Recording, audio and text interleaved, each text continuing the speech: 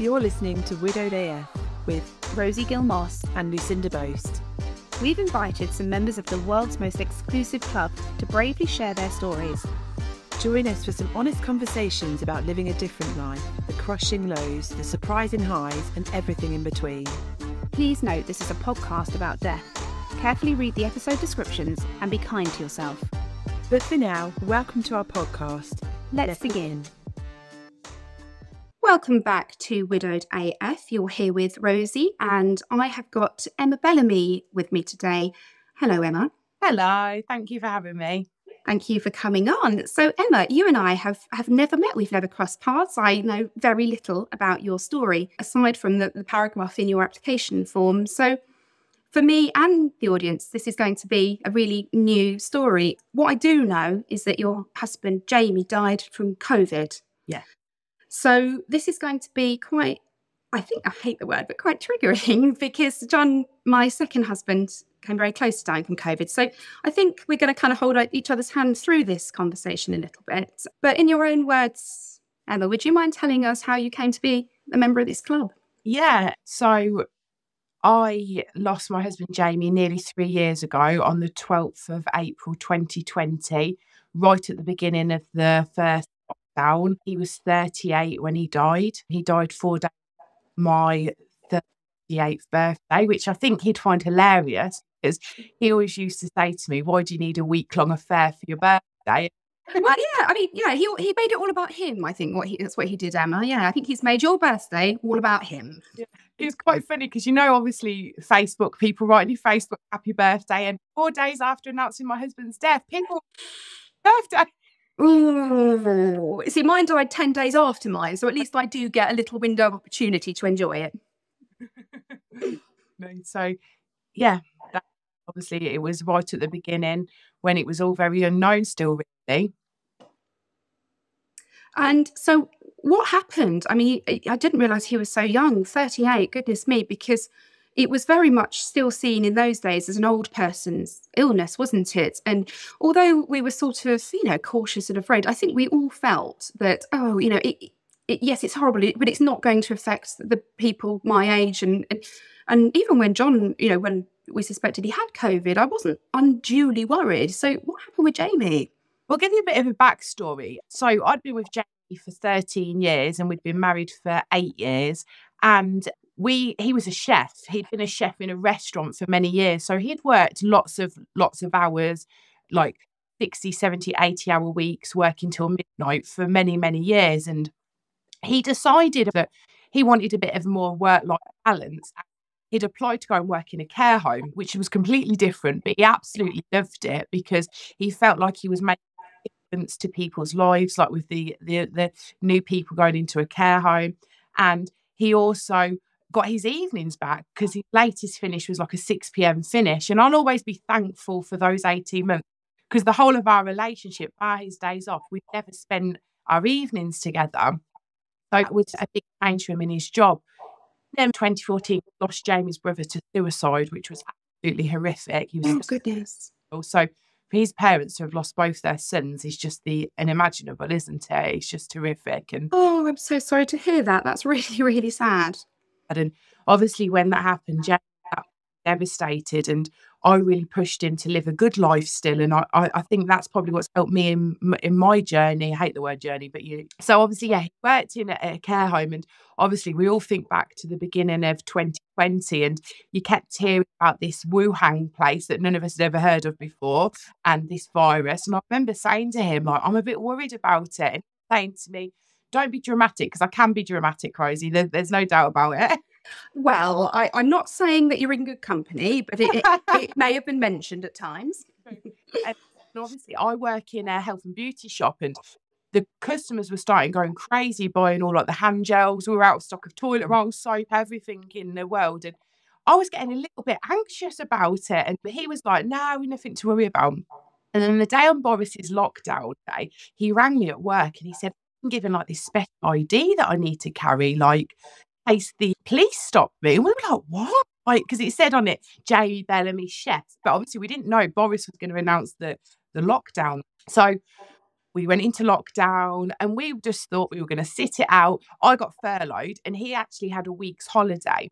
So we were watching Tiger King like everyone in the world. Yeah, we were just cocktails for breakfast. Yeah.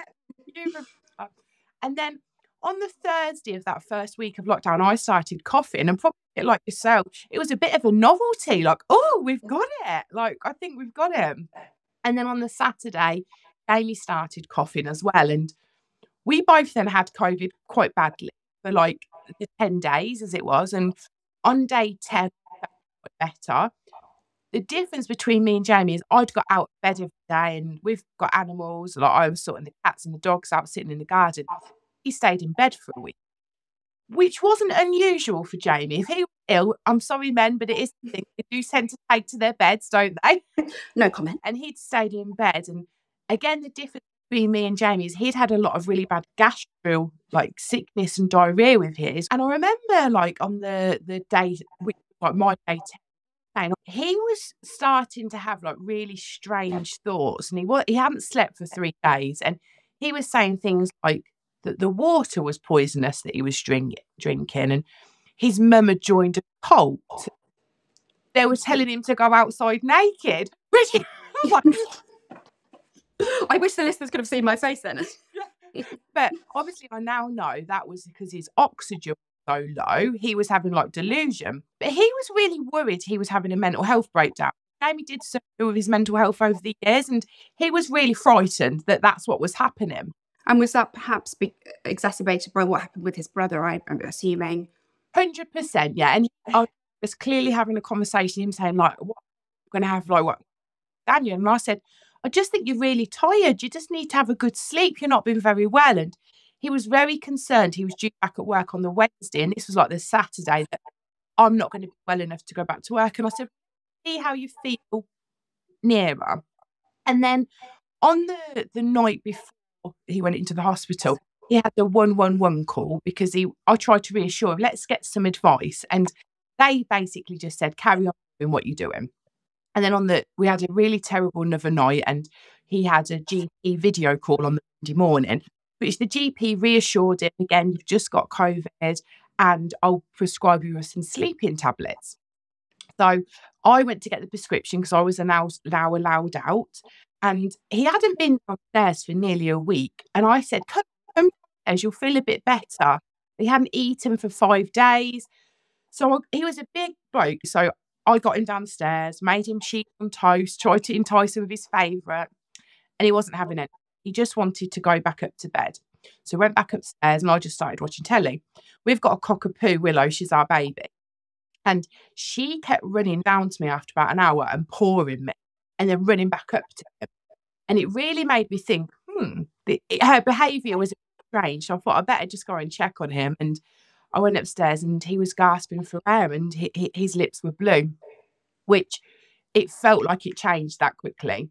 It changed that quickly. And obviously, you've probably been there yourself, Rosie. I often think, could I have seen the signs quicker? No, it literally turns, doesn't it? Because it's interesting hearing you say you both had COVID, because at the time I wasn't aware I had COVID, because my only symptom was I lost my taste of smell and sense of taste and smell. And when you hear about him saying the water was poisonous, I do remember water tasting disgusting. But yeah, it very similar actually, John. He's sort of unwell, and even working from home on his laptop, almost I think even the day before, and then just that the following day, the deterioration and the sickness. And yeah, it's very familiar actually how quickly it turns. Yeah. So I obviously lips were blue. I rang 999, and I hear on your podcast about the irrational, crazy things we do, but I thought you'd like this one. Looking back now, I think I'm a better, but I was on the phone to 999, and he had been in bed for a week. He hadn't washed for a week, and I thought, no boy am I going to the hospital not being clean. So whilst I'm 999, my flannel, giving him a little bed wash. Little bed bath.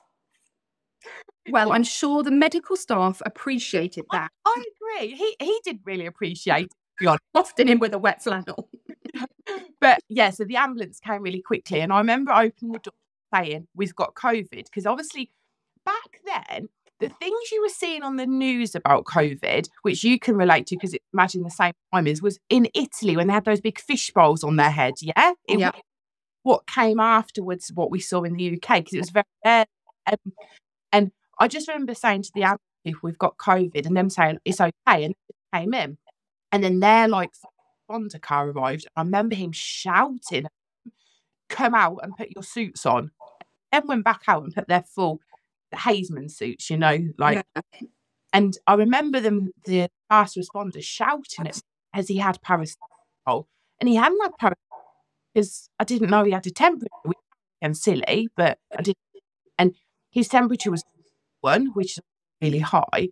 And I remember them saying his oxygen was under 50, and they were saying red flag sepsis. And they asked me to wait downstairs. So it's a really surreal situation because I've never been in that situation. So I was waiting downstairs, and then the next thing I know, the lady came down and said to me, "We are going to struggle to get him out because he can't walk down the stairs." And I said, "I've just brought him down the stairs an hour ago. I'll bring him downstairs." And they said, "No, now he's in our care.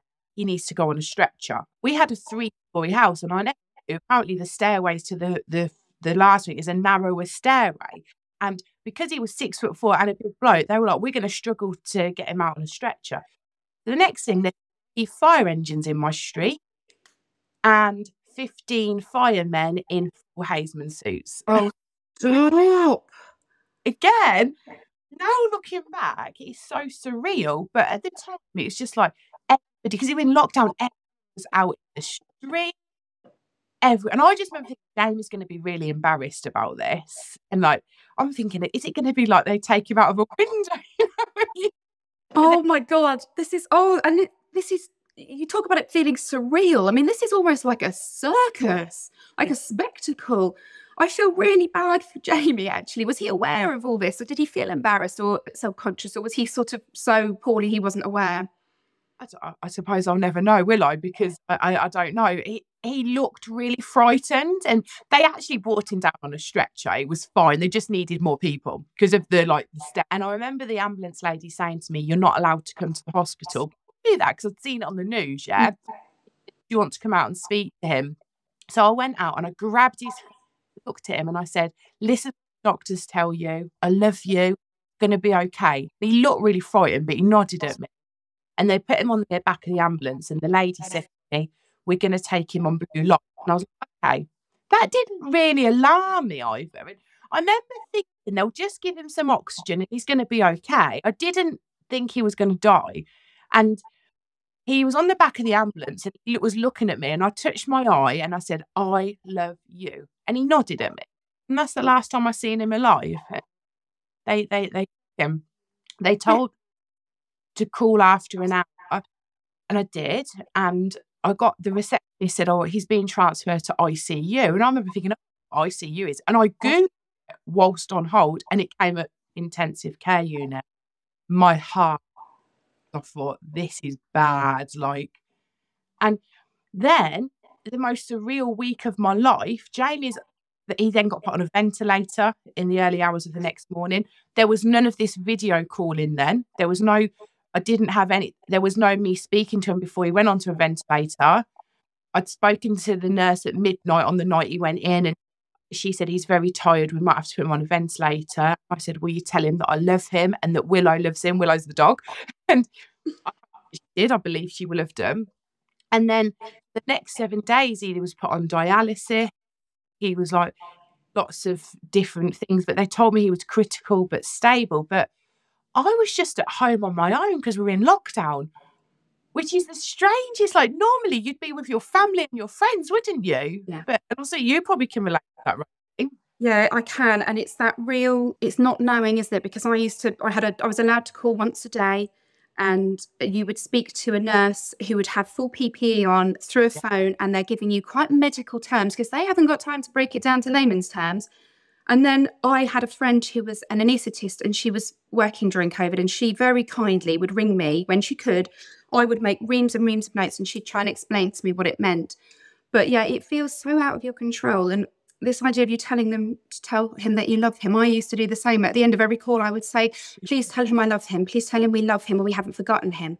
Because that's what I used to worry about, is this idea that he doesn't know what's going on. He doesn't know that the world is like this. Because actually, I think we'd got just into the first lockdown when John went in. And so people didn't really know what was coming. It's very scary and very lonely, isn't it? It just shows you as well, like when Jack went in on the Monday, I think he went in on the 6th of April. They didn't confirm COVID till Thursday, because then, like now you get a test instantly. Yeah. That was how early it was. It was Yeah. before they said.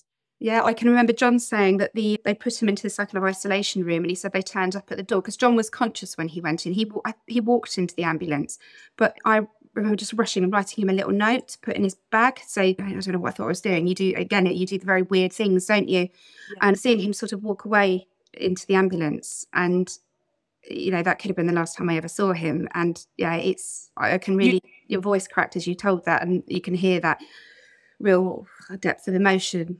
But I'm very glad that you got to say that to him. Yeah, and obviously it was a really weird week. And I would spend my days like getting an update, because like you said, I was allowed to call twice a day. And I would speak to them, then I would ring his mum, then his dad, then my parents, then my brother, then my friends, a Facebook post. And it was like, did your morning one, reply to everybody, and then it happened again in the evening. Were you the same? Yeah, this is I'm just sort of like lighting up with recognition here, because yes, you are the Bush Telegraph.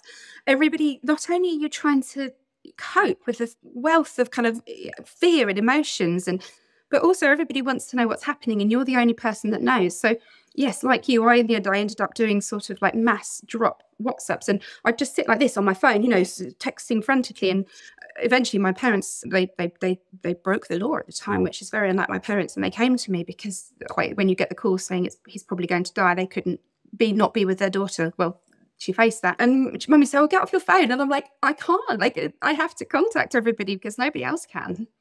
I remember thinking I didn't want to go out, but I also remember thinking I've got to walk the dog.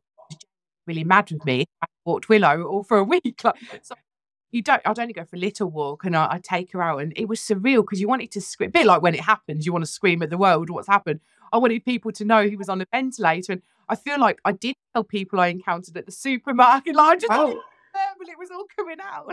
There's a lady at Tesco's near the hospital where John was, and I'd gone to drop off a dictaphone, and I'd gone in, and I was just an absolute gibbering wreck. I'd probably gone into my vodka now in the state I was in at the time, and I just sort of vomited this story onto her, including the fact that we were both widows. I left no stone unturned. This poor lady who was, all she was doing was counting. You have to be counted into Tesco's, and but I did go back when he made the recovery and told her, because I just thought, I feel like I need to tell her that he was okay. Her name was Rose. I still remember it. Isn't that funny?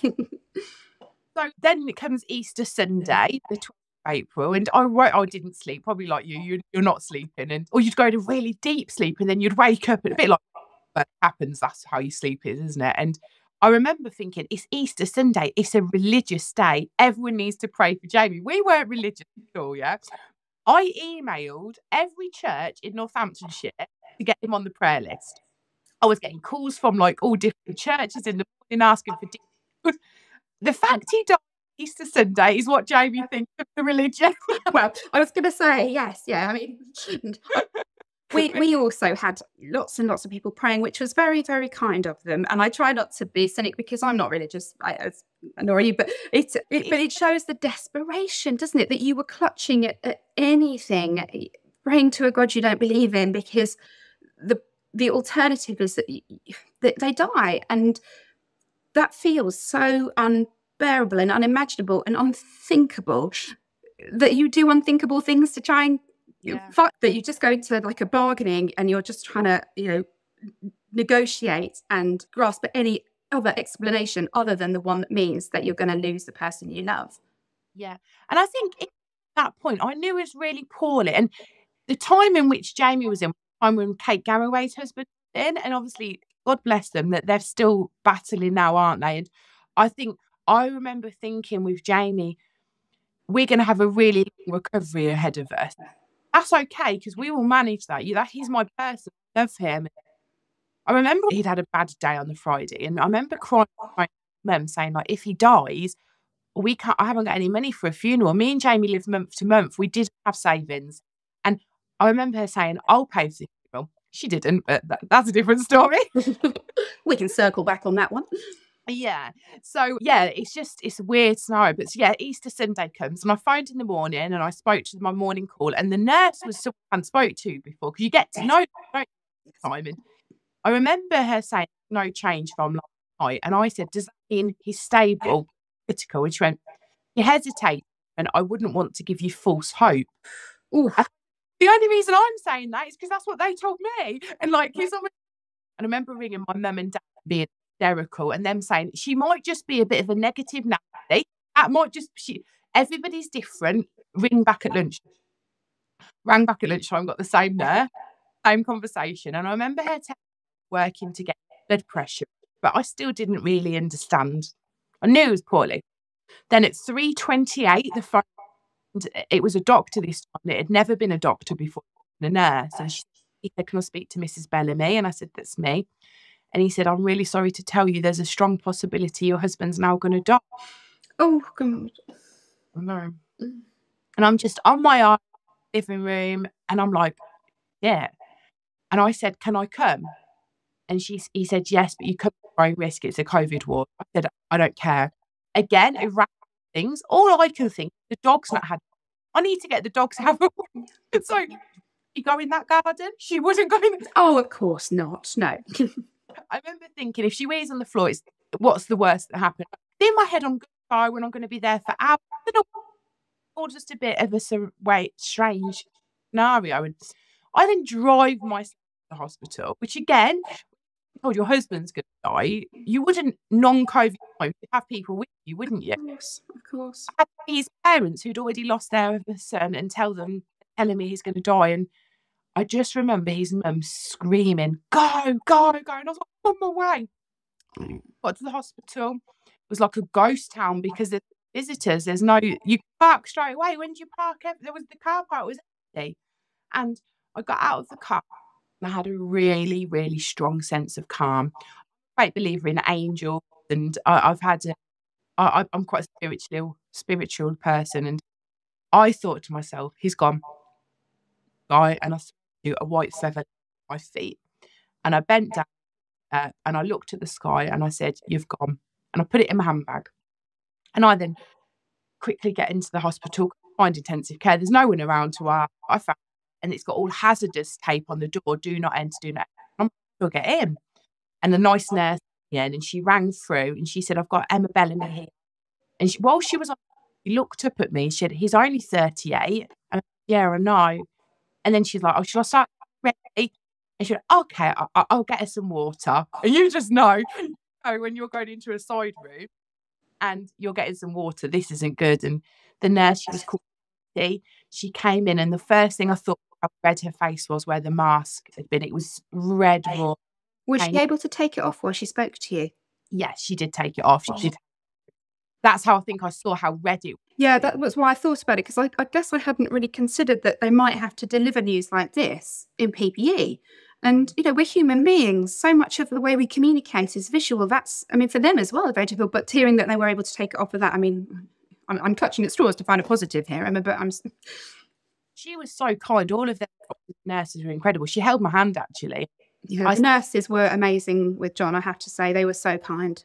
Yeah, I remember I said to her, your face is so red. And she was like, don't. She was just so selfless. She didn't care about her face.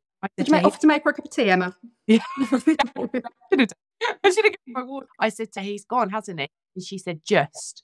And I said, okay. And I said, can I bring his parents? And she said, yeah. And then I remember feeling like, no, I don't want to tell anybody, because why I don't tell anybody, this isn't real for a minute. Yeah. And I said, will I be allowed to see him? And she said, yeah. And I said, what will he look like? Because I've never seen anyone dead before. And she said, he'll look like he's sleeping. But he's got some tubes in. We're just taking some down. I was like, okay. So then there's we've got to put you in PPI. Now, I've had a gastric bypass and I've got nearly 10 stone, but I was a size 32. I was a big girl, yeah? My putting then is, I'm not going to fit in the stuff. And I'm really big, I'm not going to fit. And she was like, we will get you in PPE. And they did. And we went in. That was I feel this is really relevant to mention for a COVID or a lockdown day. For 7 days, in my head, imagine what intensive care looked like, because I had to think. And in my mind, where he was really dark and very dingy, but it wasn't. It was very light and airy. And even the curtains around the bed, I had red, but they're purple. And it might seem a silly thing, but to actually see where he'd been gave me comfort. And the guy in the bed, he had one of the CPAC masks, and it will haunt me forever. Look, dead, because he must have just known the man in the bed next to him had just died, and that I was that man's person. And he probably didn't know if he was going to live or die, and I'd live or die, and it will stay with me forever. That moment, and they pull the curtain back. I know I've heard it on the podcast a few times. I made that never. I had heard it before the night my sister-in-law, when died, she made it that night, and I never wanted to hear it again. But yet, it's come from me. It's like animalistic, isn't it? Yeah, it is. And it comes out of you and you have no control. And then if you hear it from people that you love and you hear it echo back to you, you realise what this noise is. And we talk a lot about every kind of grief experience is different. But within each one, there are so many little pockets of similarities. And this does seem to be a very recurring theme. I remember thinking that he looked like his beard had got really big. He was very proud of his beard. He'd be very angry that his beard would be big. It's so funny that you went. It's funny, but this is we find humour in the dark. That's what we do. But about his beard, because when John was admitted to ICU, he loves his beard as well, and I love his beard, and I've never seen him without a beard.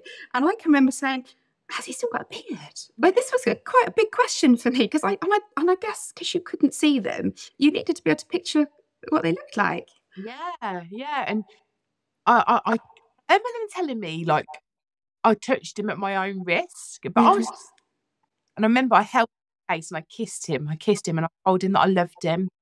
I told him that I'd love him forever. I hope you're with Dad's brother, and I think you're causing mischief. And I said, I'm going to live a good life for you, Jamie. And at that point, I had that I was going to do that for him. On his arm, he had our wedding vows that he'd said to us, and I held his arm and I said, never above you, never below you or beside you. I said, I will love you forever. And I said, thank you for giving me the honour of being your wife, because he proposed to me, he said, will you give me the honour of being my wife? And then I had to leave. I didn't want to go. And I remember then saying to the nurse, can I go to my parents' house? Because now I can't go be on my own. And because I've just been in a COVID intensive care. And she said, yeah, but you need to wash your hair. Change your clothes and you need to wash your hair. So I then obviously ring everybody and tell everyone, and everyone was so shocked. And then I drove myself home, which again, you can't like that. And I got home, I stripped off in the hallway, I washed my hair 3 times, random things that we do. I then washed the dog. I thought it might be in her fair, and I'm thinking, now I think Jamie just died and I'm giving the dog a... I know. But we didn't know how it was transmitted, did we? Because I talked briefly about my mum and dad coming to stay, which then was, obviously then you could form these bubbles. But mum was making me, because I think I kept the economy going actually during lockdown with my Amazon deliveries, because entertaining 4 kids in lockdown is no joke. But I used to get these deliveries and my mum would sort of get me to spray them or leave them in the garage for 24 hours. And the madness. But I also, because any time I went near the hospital, because I dropped dictaphones off and I would have to do a full strip. My dad would have to go leave the house while getting in the utility room and then run upstairs, bleach myself almost and come back down again, because they were older. So they were obviously very, very frightened. And I remember the day after Jane died, my brother went into the garden, because everyone in the garden didn't.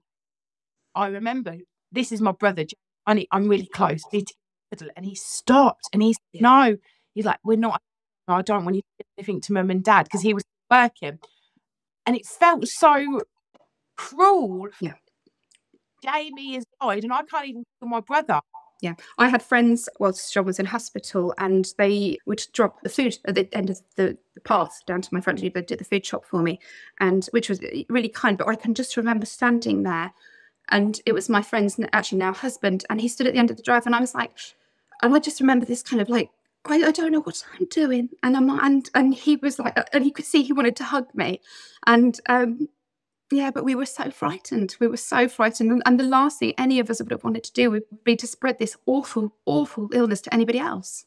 Yeah, because like we didn't. And I think it really when people say, "Did he have?" Like, because regardless if someone had, it doesn't matter, okay that they died. Like, but if we're going to do that, the only thing that Jamie had was he was very overweight. Yeah.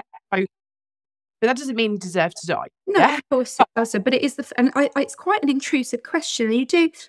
I always feel quite bad because people do. They tend to ask, they sort of skirt around it, don't they? Did they have any health conditions?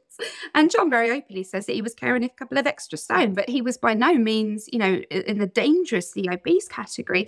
I think I wonder whether there'll be some huge investigation. We'll find out, why some people were more susceptible than others. But it just felt like Russian roulette, didn't it? That's what it felt like. Yeah. And then you go on the whole funeral, like, I went to a funeral recently for somebody who from work, and there was 100 people I counted. Because your mind goes to. Yeah.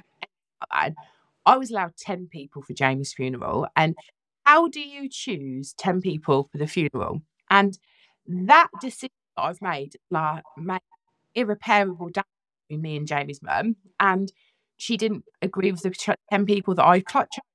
Stand by. I chose the 10 people I thought Jamie would want to have. And my mum, she had been a massive part of Jamie's life. They had a lovely relationship.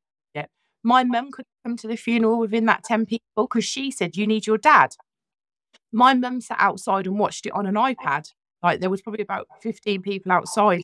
We live streamed it and so many people watched it. But no, it's not the same. I took an enormous amount of comfort from Ben's memorial because of how many people there were. And I went to a funeral at the end of last year, sadly for a friend's husband, and it was packed, standing room only. And I thought, it's so important to do this. It's important for the person left behind that everybody gets together, and it's a tribute and a way of showing respect and a way of feeling like you've got a bit of support around you. And so to have that taken away from you, as well as this, what I'm hearing is this complete lack of control. You don't know what's going on. You're getting limited information because that's all they can give you. You're not allowed to be there, and then you can't even say goodbye to him properly, and that's really cruel. And things like, which people might not, we couldn't use the coffin. It had coffin because it was a COVID death. We wasn't allowed to dress. I was going to put him in his pants because that boy loved being in his pants, but he wasn't even allowed to be in his pants, be naked. And let me tell you something about Jamie. If there was one thing more than being in his pants he loved, it was being naked. Oh. So he loved that. Well, we're all picturing Jamie naked now, so thank you. I'd come home and he'd be watching I'd like, who watches telly naked? And he'd be like, me. But that performance of a COVID or a lockdown death, that all of those things we couldn't. His parents weren't happen arrest, and I know your scenario. A difficult. What happened in you is added trauma, isn't it? Not they can. I think for a lot of the family, they couldn't go to see him. It didn't almost make it real. Yeah, I get that actually. And I think because we were living in such unprecedented and quite surreal times, I think we all felt like we were in a sci-fi movie or something, didn't we? Some sort of apocalypse film. So the whole thing felt unreal. So no wonder it felt, this kind of detachment from reality for you at the time. So you say that you fell out with his mum. Yeah, I've got the most respect for his parents. Like that, it's so sad what's happened in their lives. But Jamie had a challenging relationship with his mum at the best of times. Unfortunately, there was damage done over who I chose for the funeral. How do you choose 10 people? And the idea that people would be angry with you for not making the right choice when you've been forced into an untenable situation where really the only person that really should have been there is like you were the epicenter of this disaster, and it's really everybody just needed to wrap you up and not give you really awful decisions and then criticize you for making them. I feel quite protective of you in this situation, actually. Possible situation, and it was hard times lockdown because I imagine like I can talk from my experience. I can imagine if someone loses someone to cancer, you're faced with cancer all day, every day. But with COVID, it really was part of our all day, every day for many, even today, isn't it? And there was no avoiding it. And people would talk about it at work. It's like anything. It's like trying to get pregnant, isn't it? There's pregnancies. Yeah. I get that. But COVID felt a little bit more intense than that. On that note, can I ask you how you felt about the COVID deniers and the claims that it was a hoax? And because I found that really, well, I suppose it was hurtful. It was very hurtful because how dare they say that this isn't real? Like, look what happened. Yeah, it was difficult. And I actually went on Panorama, my claim to fame, when the death toll sadly hit 100,000 there. And they had told me before, you need to change your face pictures and things like that because you're contacted, whatever they're called, like the conspiracy theory people. And of course, I'm not going to. I did get some messages and I got some really horrible things. People saying that he was a walking heart attack anyway. I was clearly an actress employed by the BBC, which was a favourite of mine because I've always thought I'm speechless, and that doesn't happen very often. That is unbelievably cruel. I'm going to hazard a guess that person's used the hashtag be kind at least 5 times in the last year, because that does tend to be the sort of people. And it doesn't seem like too much of an ask to just not be horrible to somebody who's just lost their husband. I mean, it doesn't feel an impossible ask. Emma, you mentioned briefly that you'd had a gastric bypass. So talk to me a little bit about this, because you refer to it as being the last thing that he could gift you, don't you? Which I think that's rather nice. So tell me a little bit about that if you're happy to. So me and Jamie had battled infertility for 10 years and it never happened for us. And it all down to my weight. I'd had gynae problems, which are all backdated to my weight, really. Just another side note, I know people, and I can't compare to what it's like to have had a child and for what you must have gone through for losing their daddy. But for me, I found it difficult when I'd read and they only kept going for the chicken. Because it would then make, should I go in? Do you know that? It's sort of a layer, isn't it? And it's not a competition. It's crap for us all. It's not a competition, and I can't just be like for them, daddy.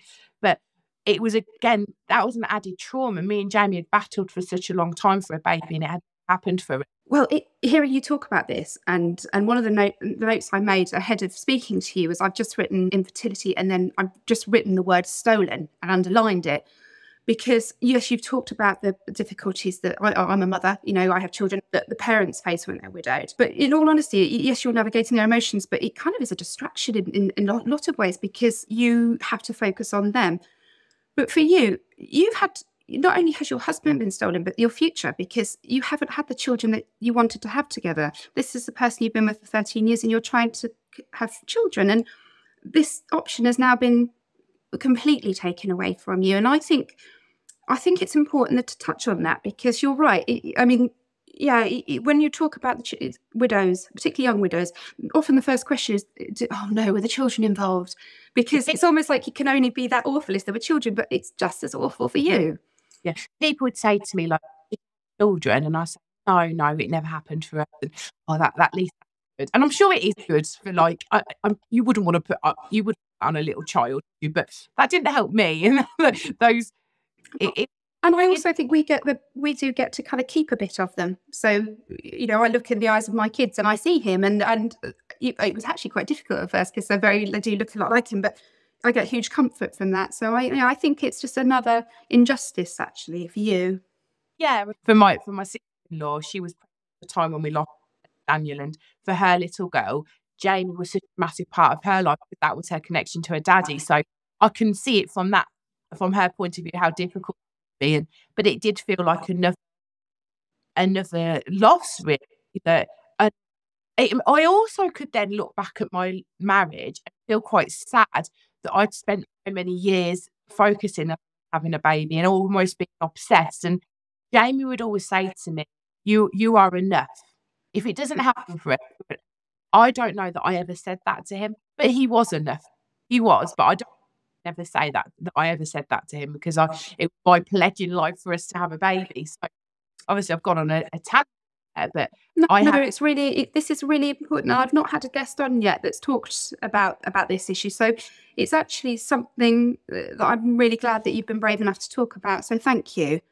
I had some pre-cancerous cells back in 2017, and it had always been a case of have a hysterectomy, and I'm adamant that no, you're not doing that to me. And luckily I chose the medication route, so I had to have yearly biopsies eventually, and thankfully it never went to cancer. But they told me in 2021 in February, if you didn't get your weight down, it wasn't a case of if, a case of when. And I thought, I need to tackle my weight. Come on, you need to sort yourself out. And have you ever considered weight loss surgery? And I was really offended. I was like, no, No. Dare you? I went and researched it, and I decided that I was going to go private. And what has happened was me and Jamie didn't have life insurance. It was really silly, but we got refused because of my weight. We applied, and when he died, I had a massive mortgage, and I could have afforded to stay there. But also the fact that you can't get life insurance based on somebody's weight, which we now know, yes, it's not the best indicator of health, but it doesn't always, BMI is such an outdated method of measuring somebody's health. And so, life insurance, which could have provided some protection, it wouldn't have helped you emotionally, but it would have meant that you could stay in your home. And you weren't even able to access that. And it just feels really, really cruel. And it was. So I sold the house. And another thing I thought I wanted to mention, because I've heard it a few times in our world, that people say you shouldn't make big decisions in the first year. And I don't agree with that. If you're someone who makes an decision, that's okay as well. Because I know the night Jamie, I said to my friends, I'm going to sell the house, I'm going to move back. We lived like 20 miles from my parents. And I very clearly knew that night that's what I was going to do. And 3 years on, that was decision for me. So if that's you, that's okay as well. Yeah. Well, I think you're right. I think the rules are very, very, they don't apply to everybody. You can't apply a set of rules to widows. We're all different. You can't. I know I never in a million years thought I would be married again, but the rules I imposed on myself in the early days were not the rules I chose to live my life by. And I think you have to, as a grieving, particularly we're talking about widows, you have to become quite flexible, don't you? Because life doesn't look like you expected it to. And we talk about this kind of injustice and having the life stolen, because people tend to focus very much on the life that you had, and whereas actually there's an entire lifetime. We could have 40 years more together, and that's been stolen as well. Yeah. And I just thought I need to do something about my weight, and I'm going to have a gastric bypass. I used the remaining money on my house sale because I downsized. I'd moved back to my hometown. Luckily, I was able to get a mortgage on my own, and I used that money. It was £1,000 the operation. I felt like the last thing that Jamie could do for me. Someone who's battled with his weight all his life. He knew my challenge I'd had with my weight, and it's been a life-changing thing. And I am a different person because I've lost Jamie. I think you're anybody who walked our path. In every way, I'm unapologetic person that I am. Yeah, it does change you, doesn't it? It changes you beyond recognition in some ways. I think overall, I would say I've changed for the better, but along the way, I've stumbled a few times. I've made decisions that I maybe shouldn't have done, or I've done things I'm not proud of. But I think one of the things to remember when people are grieving is that there's no manual, is there? There's no guide. And also your feelings are so reactive that you maybe say and do things you don't want to. So can I be really personal and ask you how much weight you've lost? Yeah, just 10 stone. Congratulations, because that is no mean feat. Because Lou has talked quite openly that she's had a gastric bypass as well. She had one post-bereavement because she lent into, she talks very candidly about the fried chicken. So she's had one, and it has transformed her life. And it's life-changing surgery, isn't it? When you are at the point where, for yourself, you became at high risk of having cancer, and you've made a choice that in order to live the best life that you can and to honour Jamie, and, like we've said, we could still have another 40 to go, You've given yourself another shot at life. Yeah, definitely. And I also knew that I needed to tackle my weight, and I feel physically so much better. I used to live on cocodamol at work. I'd be taking 8 a day, and sometimes I take 1, but it's massive. Yeah. That, and even the confidence, my friends say to me, like, it's like you hibernated for 10 years, and like now we're always out partying and having the best time. And on that note, I do like to find out, because I'm a nosy bugger, whether any of our guests have dipped their toe into the dating world. Yeah, like I'm really in love. And are you? I didn't know that. Congratulations. Thank you. I definitely, at the beginning, if people mention the word dating to me, I would feel physically sick. And I think we could probably all relate to that. I'd feel like, oh God, no. How dare you? How dare. And I very knew I didn't want to, but 2 things happened, which I think are quite funny. I had a bit of a memorial for Jamie. I had his ashes. I had his ashes interned, and I had a bit of a wake, and his friends came. People couldn't come to the funeral, and I'm not after any of his friends before. I was wondering where this was going. I remember thinking, oh my God, they smell so good. And that's the first time I noticed a man again. Yes. Yeah. I was like, okay. And then, this sounds so bad, I'm going to say, a guy joined our widowed and young group. And when someone joins it, the lady who will run it will say, can everyone welcome Emma? And then that person will say a little bit of thing. And this guy joined, he lost his wife. And I remember thinking, gosh, he's handsome. I then didn't sleep for 2 nights because I felt so guilty because his wife had just. Yeah, I get it. It's such a complex web. I remember telling my brother, my sister-in-law, like, I'm really worried I'm such a bad person. And they were like, did you slide in his DMs and ask him to go out? And I was like, of course I didn't. That was the thing, the fact that I know somebody, and I thought maybe I'm ready to start dating. Help me down the app, and went on Bumble. The first boy I want to date with, I'm still with 16 months later. And yeah, he's called Kev. And he's not a widow? No, he's not a widow. I think it was really difficult dating a widow. I'm not mean I mean someone dating us being a widow. Yeah. I think it must be quite difficult whoever dates us because we're not straightforward, are we? And I think you have to be a special kind of person. Much like Camilla Parker Bowles, you have to accept that there will be 3 of you in the marriage or the relationship. In our house, there's 4. I mean, poor John, 2 wives. Yeah, I get that. And I think it is difficult to date a widow because, I mean, in some ways, because I think sometimes if you've got a really bitter divorcee, they're going to have more barriers up actually sometimes than us, because we are, I think, open and receptive to love. I know that sounds a bit hippie and woo-woo, but I do think that. But hearing you talk about that, so I mentioned in the past that John and I took him out for his birthday, and as he dropped me off at home, I just had one of those kind of fuck it moments and walked back over to the car. He wound down the window and I snogged him. Mm-hmm. And it was that like, that was nice, you know. Yeah, he smelled nice. And I just remember thinking, you sort of think, oh, well, that's not dead then. It's definitely like, Kev always says, like, and we found humour. I think we all dark humour. Like, he always says, like, you're the best person today because there's no crazy ex hanging around. Yeah, well, there is that. But I would always, if you're horrible to me, he'll haunt you. Well, yes, there is that. Yes, and I do know people who keep their late husbands or wives' ashes in their house as well. You know, we're a complex breed. So, Amanda, it's a bit personal, and feel free to tell me to get my sticky beak out. But I was wondering whether you thought children might be something that you would like in the future still, or whether that ship has passed for you. Yeah, no, I'm definitely open to it. And you just, I think it hadn't happened.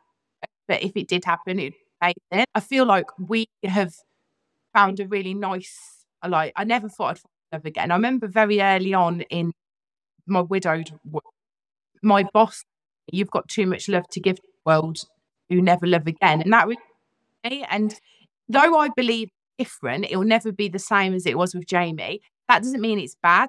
No, it doesn't mean it's less. And that's the other thing. I compare it sometimes, and again, it's a bit cruel to use this with you, but like when you have multiple children, you still love them. You know, I don't love the 4th one less than the 1st because I've run out. Like, it doesn't work like that.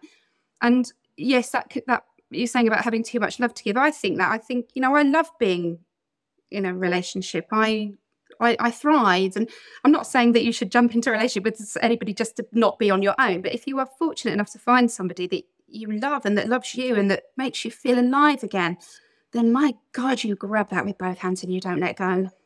And we've had some like really funny things, as in like one day, quite early on, I had ashes in the house. I've got some of his ashes in a heart, and they're on the bed. They're not now, but they're on the table. And one morning, Kev just picked them up and was like, "Oh, this is nice." And I was like, "Oh, yeah. Ashes." He's watching us. He's in the bedroom. Oh, brilliant.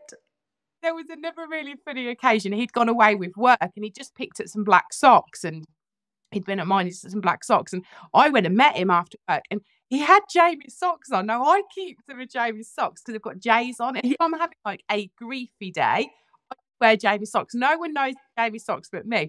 And he just picks up a pair of black socks. Poor boy. Yeah. I was like, you've got Jamie's socks on. He literally walked in a dead man's shoes, didn't he? We won't talk about what he's done to his wife, though. A few times he's referred to Jamie as my ex, and I'm like, he's not my ex, and like, he doesn't mean it in a disrespectful way, but he's just like, oh, hey, what's the right terminology? Yeah, that's a common one, actually. And it doesn't happen in a dual widow relationship. But yes, I can see that, because I have had people refer to Ben as my ex. So you probably, I mean, as you know, I refer to them as my dead and my alive husband, because sometimes that's the clarity you need. I just want to think people know I'm a widow, and I say, oh, my husband's coming in. I'd be like, ooh. Anyway, Emma, I just noticed we have been talking for nearly an hour. That's how good this chat has been. I have loved talking to you. That was really interesting. I'm just having a quick check to see, because I make notes while we talk, to see if there's anything I wanted to talk to you quickly about before you go. I mean, I just made a couple of notes. You know, the fact that he left his job being a chef to go and work in a care home to spend more time with you, I think that speaks volumes about him. And I'm very glad that you got that time together. Ben set up his own business, and he tended to work abroad for a week a month, but the rest of the time he was at home. And it meant that the children knew their dad really well, because for a lot of children, their dads are working, you know, very long hours, and maybe they get to see him at weekends. So I will, for the rest of my life, be grateful that he did that. And I think that, yeah, it speaks volumes about the kind of man Jamie was and how much he loved you. Thank you. Thank you. Well, Emma, take very, very good care of yourself, please. And thank you once again for being part of Widow AF, because we think we value every single person that takes the time and is brave enough to share their story with us. So I hope you're proud of yourself, because I am. Thank you, and keep doing the amazing work. Like I know when Jamie first, I couldn't read, and the I searched podcasts, and some were good, some were really bad, but yours, even like I'm nearly 3 years on, I've got so much support, and like I've laughed and I've keep doing the good work. Thank you so much. That's really lovely to hear. Take care, Emma. Bye-bye. Thank you for listening today. We'll be back with you soon for more from the front line of loss. But for now, as you were.